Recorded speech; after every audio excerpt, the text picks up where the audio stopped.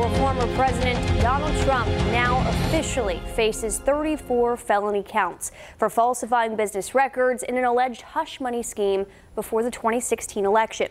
Prosecutors now claim it wasn't just one incident, but Trump himself continues to deny any wrongdoing, calling the whole case politically motivated.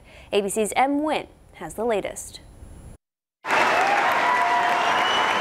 Just hours after he became the first U.S. president, current or former, to be arrested and charged as a criminal defendant, Donald Trump took to the stage at his Mar-a-Lago estate. The only crime that I have committed is to fearlessly defend our nation from those who seek to destroy it. In his 34-count felony indictment, Manhattan District Attorney Alvin Bragg alleges Donald Trump made a series of hush money payments to hide personal scandals that would have negatively impacted his 2016 presidential bid and falsified documents to cover it all up. Donald Trump and others made 3 payments to people who claimed to have negative information about Mr. Trump.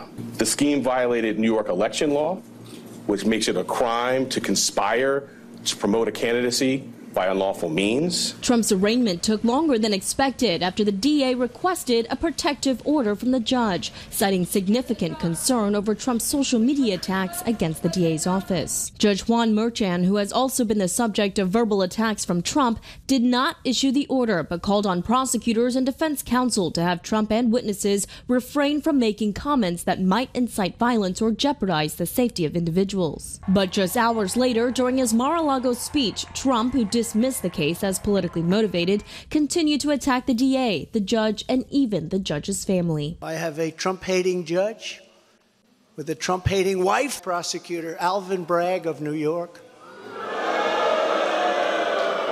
who campaigned on the fact that he would get President Trump. I gotta get him. Trump's defiant tone in stark contrast to his more somber one in court, where he was arrested, fingerprinted, and processed. Trump pleading not guilty to all charges.